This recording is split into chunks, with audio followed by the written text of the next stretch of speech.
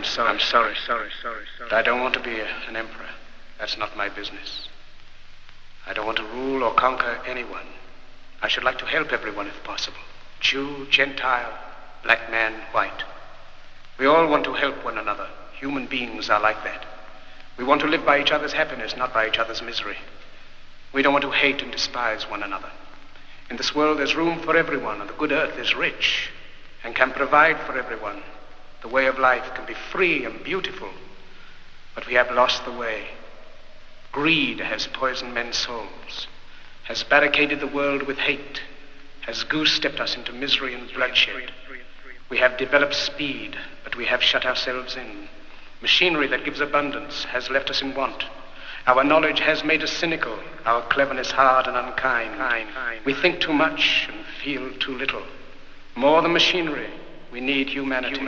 More than cleverness, we need kindness and gentleness.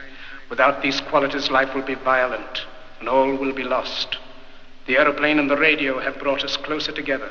The very nature of these inventions cries out for the goodness in men, cries out for universal brotherhood, for the unity of us all. Even now, my voice is reaching millions throughout the world, millions of despairing men, women, and little children, victims of a system that makes men torture.